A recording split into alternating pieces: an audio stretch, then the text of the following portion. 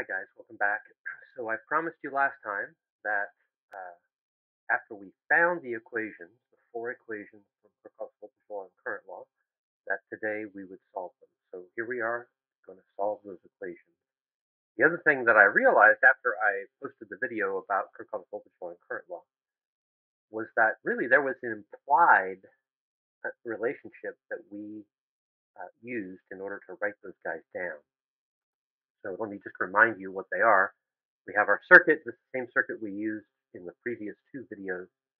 Um, and I simply wrote down for delta V1, I wrote down 4.3 times I1. But really, I could have written Kirchhoff's voltage law as minus 11 plus delta V1 plus delta V2 equals 0. And then written down delta V1 equals 4.3 times I1 as a separate equation. Because that is actually a separate equation. That's Ohm's law. But we sort of assumed it. We just sort of cooked Ohm's law in as we wrote these equations down.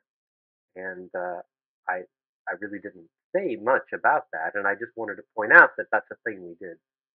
If we hadn't done that, we would have had these four equations in terms of delta V1, delta V2, delta V3, delta V4, I1, I2, I3, and I4. We would have actually had 8 unknowns.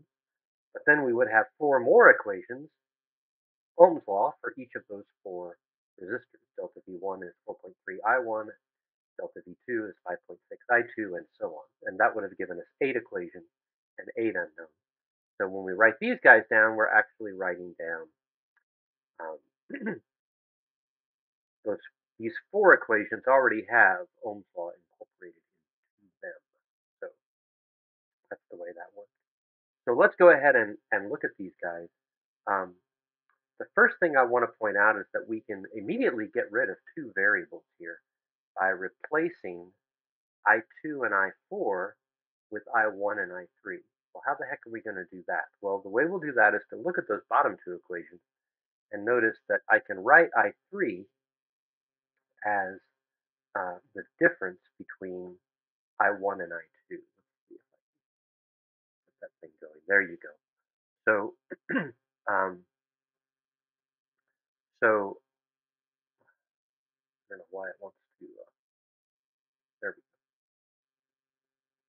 go. I2 is I1 minus I3. I can also write I4 in terms of I3 and the current source 1.8. And once I have that, now I can go up into those top 2 equations and we can get rid of I2 and I4 by substituting in these expressions. So for example, in that top equation, I can replace I2 with I1 minus I3. I can move the 11 to the other side. Now you'll notice I've got, if I distribute that 5.6 over the binomial there, I can move the I1s together. And if I do that, I get the following expression. So I get 9.9 times I1, and I get minus 5.6 times I3. Then I can do the same thing for the second equation. First, I can replace I4 with I3 plus I8. Let's do that. And then I can collect all the I3 terms together. I've got a 2 and I've got a 9.1. So that's going to give me an 11.1. Now I can replace I2 with I1 minus I3. Let's go ahead and do that. And you can see that now the 5.6 I'll distribute and then collect the I3s together again. And when the smoke clears, I end up with these 2 equations. So I've now, the top 2 equations, I've now gotten rid of I2 and I4 completely. They're only in terms of I1 and I3. So now I can move that top equation. Let's scoot it over here where we have more room. And then let's solve for I1 in terms of I3. We'll collect terms together and then approximate the fractions as decimals. Okay, so I get I1 approximately equal to 0.566 I3 plus 1.11.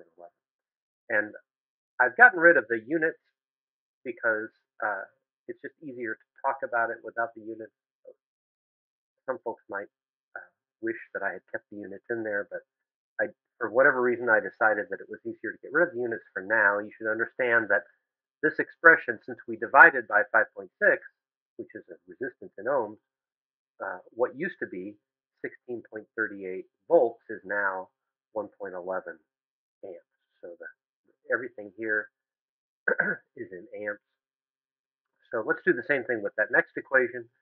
I want to solve this now for well, let's just play with it for a little bit. Let's go ahead and put in what I1 is, and then we'll solve for I3. Okay, so we'll combine terms again, solve for I3, and we get minus 0.75 amps. Now, once I have I3 isolated, I can put it back into the equation above. I can solve for I1. So let's do that.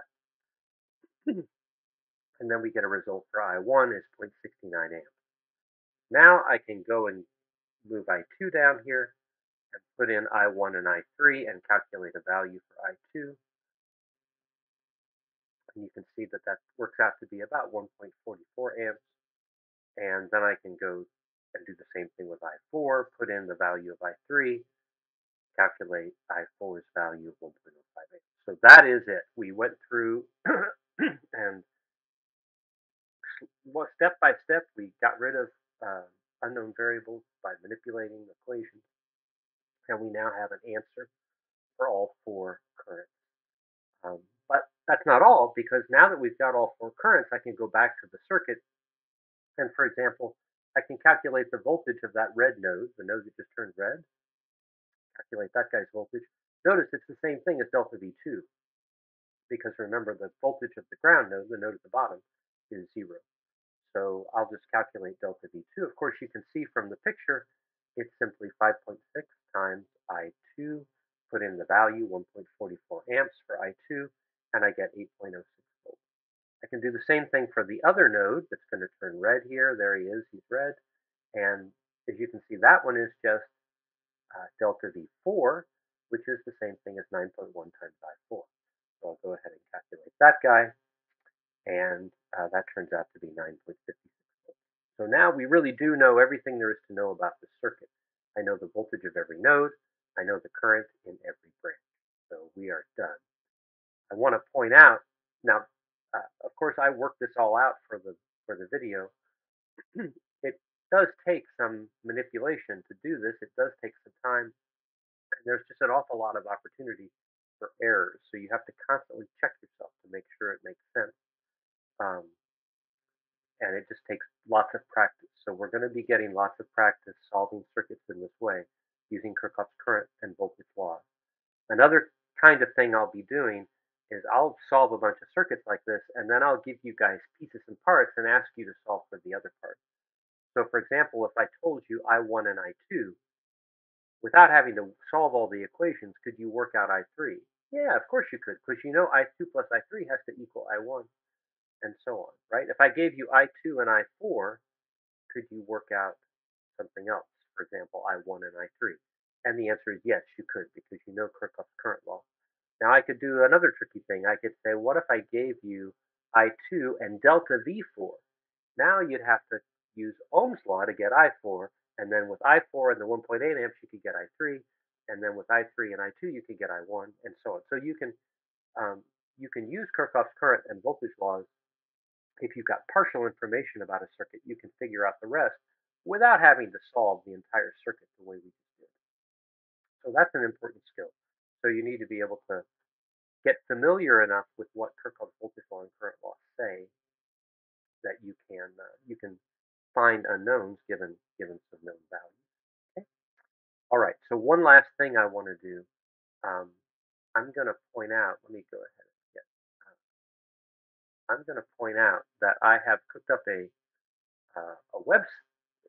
It's basically a GitHub repository um, for you guys to use to do numerical work. And I just want to point out how that thing works. I'll post a link to this thing in the LMS for you. I call it PyTool. It's really just some text files, but the cool thing is the README has a link to what's called a binder. Okay, so this is what it looks like when it gets fired up. I just want to point out that I can go up here and say new Python 3. We'll be using Python for a lot of this. Also, we'll be using MATLAB and Octave. I want to show you how they all work just so that if you need them in the future, that you can at least have some familiarity with how those guys go. So I'm going to say import SymPy as SP. So that SymPy is a package that's for doing symbolic manipulation. So what I'm going to do is say, let's make some symbols here. I'll tell you what, I'll make this a little bit smaller, and then I'm going to go ahead and take this back to our original four equations. Those are our original four equations that we had. I'll just set those right there, move this over here. So I'm going to call the first equation um, 1, 2, 3, and 4. So we got four equations: equation 1, equation 2, equation 3, equation 4. So so we're going to need three symbols. The symbols are going to be I1, I'll say I1, I2, I3, and I4. And we need to create SymPy symbols for those. So I'm just going to say SymPy symbols I1, I2, I3, I4. It's a little weird syntax. You just make a literal string, like if you were doing C programming, this would be a literal string with spaces between them.